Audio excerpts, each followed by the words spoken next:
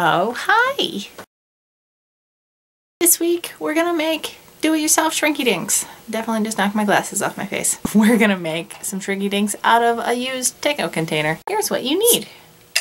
You're going to need some kind of plastic container that uses number 6 plastic. Some sanding paper unless you're using only Sharpies for your coloring devices. I'm using colored pencils for mine. I don't know if you've picked up on this part yet, but if you try to color on smooth plastic like that with a colored pencil, it ain't gonna do shit. So you're gonna sand down a side and rough it up, and that will get the color to stay. Then you can freehand whatever the fuck you want. I am going to trace some images from some comic books. Now I'm obviously not going to be selling any of these, so I don't feel bad tracing anything. Pro tip, if you want to make these into keychains or necklace pendants that you can put jump rings through, you will need a single hole punch. Oh wait, the actual most important tool you're going to need here is an oven.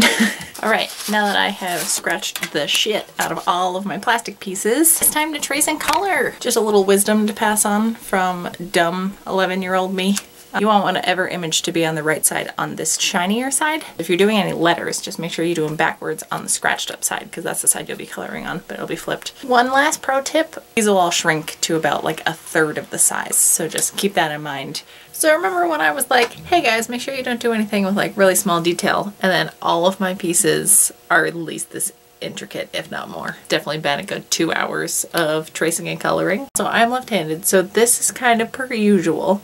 But my right hand has actually accumulated more pencil lead than my left hand, and I'm not even mad about the cleanup. I'm like reveling in this right now. So now I'm going to hole punch all the pieces I have, trying not to mess up the image too much, but also putting it in a good place to put jump rings through, because I'm going to make the gaudiest pendant out of a lot of these. These are all on the pan with some parchment paper.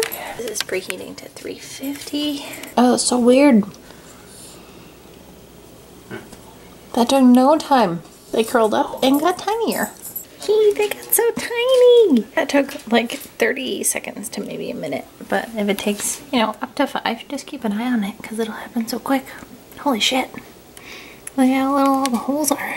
You guys, oh god, I killed Ramona. The way I punched holes in this one, I can fit all of the Belcher family with their little pendants on the bottom here, and then hang them from the top up here.